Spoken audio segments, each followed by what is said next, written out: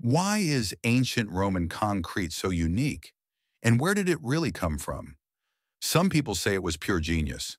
Others say it was nothing but dumb luck. But the truth, it was both. Here's why. The Romans just happened to live beside a volcanic region near Naples, one of the only places on Earth where a special volcanic ash forms naturally.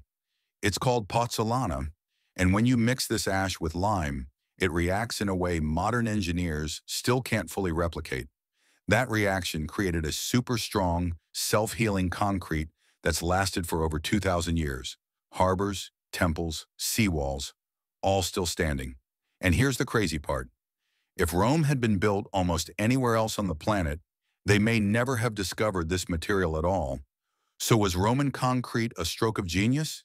Yes, but the ingredients were a geological accident.